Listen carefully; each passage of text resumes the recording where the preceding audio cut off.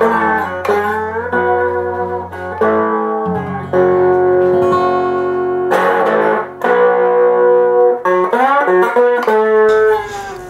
Radio Co Limited. Lovely ferrite rod here. Hello and welcome back to Dubious Engineering. Yes indeed, it's a Roberts R707. A fantastic radio. Old school, properly vintage, genuine Roberts. Found it on eBay, few quid. Trouble is with these bad boys is you just can't get the batteries for them anymore. It's got some lovely functions, little turntable on the bottom of it, and obviously, you know, long wave, medium wave, short wave, and VHF FM frequency modulation as well as amplitude modulation. Lovely telescopic antenna. Look at that. Yeah, lovely telescopic antenna, tuny knob, everything works. I mean, it's aside from the fact that you can't get batteries for it anymore. So, here's the plan. Lithium ion me up. Yeah. So I've 3D printed a couple of lithium ion holders, and the plan is to put this set of lithium ion cells into the back of this bad boy. Here we go. So first things first, install some kind of charge connector. Oh yeah, just let's have a look in the back of this bad boy. Lovely ferrite rod here with various different coils on it, and the idea of this ferrite rod is it collects the radio waves and directs them into the coils. Effectively, it's like an internal antenna. So that's really quite cool, and this is sort of used for the shortwave, long wave, medium wave frequencies. And then obviously the antenna on the top here. Let me zoom out. And then obviously the antenna on the top here is used for the VHF FM frequencies. And there's a beautiful face on this. If I just spin that around for you so you can see it, and we'll zoom in on it a little bit. Oh, look at that. Oh yeah. Oh yeah, there's even Welshland on here and Scotland on here. You could probably listen to Big Clive on this, but yeah, fantastic bit of engineering. Luxembourg, or let's tune into Luxembourg, there we go. Yeah, fantastic. Let's tune into Big Clive. Hey, you laddie, I'm just, yes, that's grand, fantastic, lovely Big Clive here. Oh, I could eat a baby for breakfast. Yeah, anyway, where's that going? All right, so just bear with us a bit then, and let's fit this in it. So first of all, we need 12 volts approximately. So these bad boys, what we're going to do is we're going to put 2 in parallel, 2 in parallel, 2 in parallel, and then we're going to tie them all up in series to effectively produce a 12 volt power pack.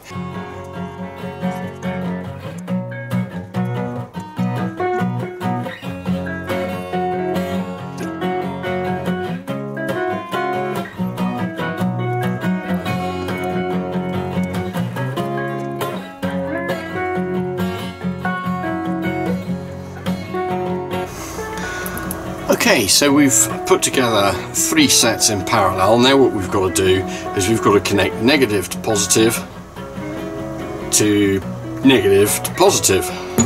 2 more cables.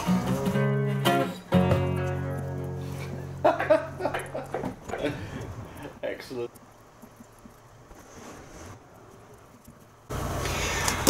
Okay, then it's time to get out the fluke and figure out, have we achieved the voltage we're looking for?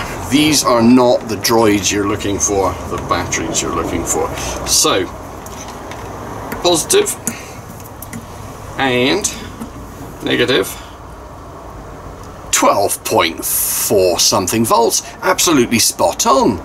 Okay, so then what we're going to do, here's the RC connector, the 12 volt connector. It's got positive and negative pins clearly identified by the shape that this is sort of a semicircle and this is a complete square. So 2 cables, one positive, one negative, going to the charge circuit and also going to drive the radio. So let's get the negative on this terminal here. How do we want to do this? Yeah, how are we going to do? Ooh, is that going to fit? No, so we're going to have to go sideways. Sorry, positive's on. Right, and now what we've got to do is chuck negative on this back end here. Look at that. That looks quite nice, doesn't it? Obviously we're going to have to hot glue that in there. Dubious hot glue.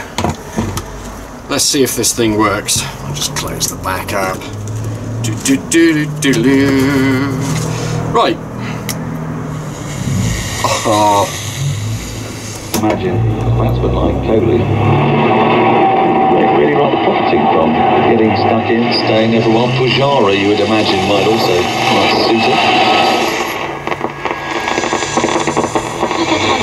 Avec la cellule, boost data et toujours les appels SMS et MMS anonymity. Affected around the same time as the report is being cleared for publication. That is.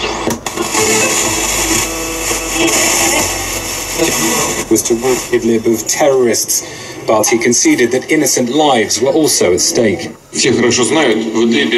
We hope that the members of the terrorist organizations have enough common sense to stop resistance and to lay down their arms. Everyone This is sounding magnificent. We've got bass and treble controls. It's got a big fat hairy speaker on the front of it, and I think it might be pumping out about sort of 4 or 5 watts of audio power. It's lovely. It's got such a lovely, round, beautiful sound to it. Right, let's get these batteries hot glued in.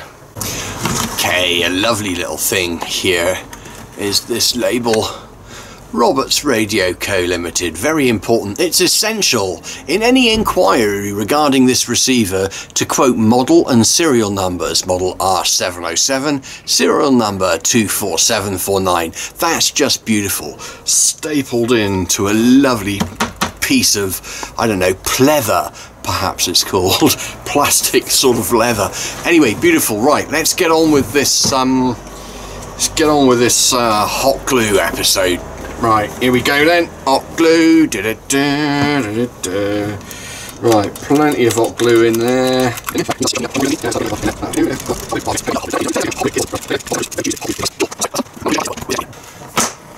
So, that's done. Now what I've got to do is show you how I charge this bad boy. With this connector right here. Right then, so what we have here is a wonderful piece of lithium ion charging technology, and it's what I use for a lot of stuff around the house actually. This is a Life Pro balance charger. You can get cheap fake ones and you can get a good one, so be careful if you were to buy one of these off of eBay.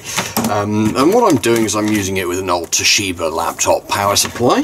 So that just plugs into here. We'll fire this thing up, and then ultimately there's a connector, a couple of crocodile clips on it, and yeah, if we plug that in like that, this bad boy will fit with its plus and minus connections, ensuring the polarity is correct.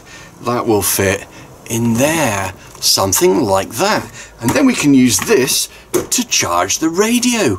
How cool! Lithium ion powered modern technology in vintage old school equipment, and I tell you, this thing just sounds amazing. I know I've said it once already, but genuinely sounds fantastic.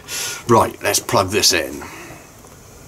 Right then, so here we go. Lithium ion polymer batteries set up to 11.1 volts.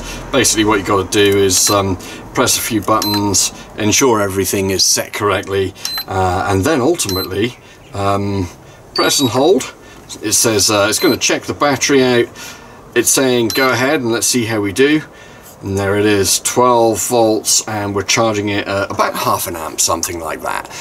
Right then, in the old days, the batteries that lived inside this bad boy, they might last a couple of weeks. these bad boys all set up in here will last actually almost months with the amount of usage that this gets in the kitchen. The missus turns it on, listens to some stomping techno, but yeah, you know, while she's cooking. Anyway, the deal is these batteries will last an awfully long time before they need recharging. To be fair, I should be installing some battery management systems to make sure that these lithium ion cells are kept in check, because if they're undercharged or overcharged, they do have a tendency either to catch on fire or die, but that's sort of what makes this project a little dubious. Thank you. Thumbs up for the dubious engineering. Cheers, guys.